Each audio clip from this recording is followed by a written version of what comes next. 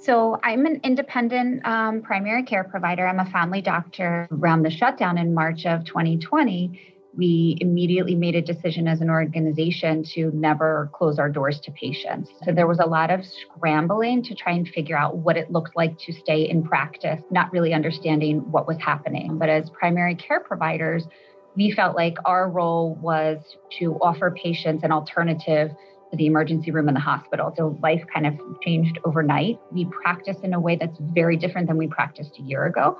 Our teams, most of us are working with shortened workforces, doing, more work, if not at least the same work. I tell patients that monoclonal antibodies are proteins that are created in a lab, and they're intended to mimic your body's immune response to infections. If I'm seeing someone that is either known to be COVID positive or suspected to be COVID positive, identifying a patient who might be eligible either by risk or time frame, and then it's talking to the patient about, hey, I have this option. It's a newer treatment. Here are some of the particulars. We are fortunate enough to have a partnership with our community hospital where you might be able to receive this. Because it's new, patients were a little bit reluctant to agree in real time. So typically the way I handled it was I would go through some of the particulars of the consent form with them, have a conversation, and I would say, this really is time sensitive.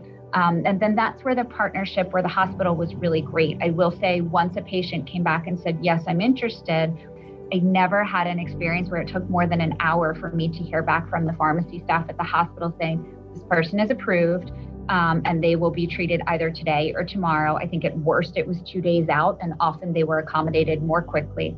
You need access to treatment, you need access to your primary care. And then logistically, you need transportation is always a barrier. So if you have an elderly patient who doesn't drive, that's a problem. It can't catch an Uber when you have an active COVID infection. So really, there are tons of barriers. We're practicing in an interesting time. Patients have such access to information. So patients and family members have this wonderful ability to advocate for themselves or their families.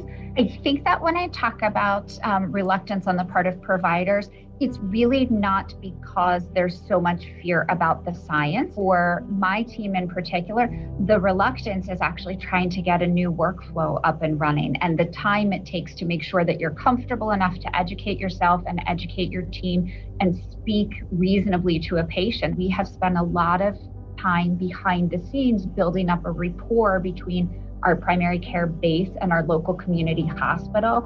If that relationship had not been nurtured before this crisis, I don't believe that we would have been able to act so cohesively. So that's something I would say to any community, please, talk, meet. There's value in having those relationships. I heard testimonials from patients of ours that the infusion centers were staying late sometimes to accommodate patients. So it really did feel like a team community effort, all with the intention of just better serving our patients. So I think what you have to have in mind where you're trying to communicate to large groups, new opportunities to hopefully help improve patient care, you need to remind providers all the time, these are patients that you can identify who may be candidates for monoclonal antibody therapy. So it's having that thought in your mind at all times. I will say to my patients all the time, I can read anything I want in a book, but that doesn't tell me what it feels like to live inside your body. I'm not here to just shove my ideas down your throat. I'm really here so that we can sit down and talk about, might this be right for you and what might be a barrier? How can we get to the next step?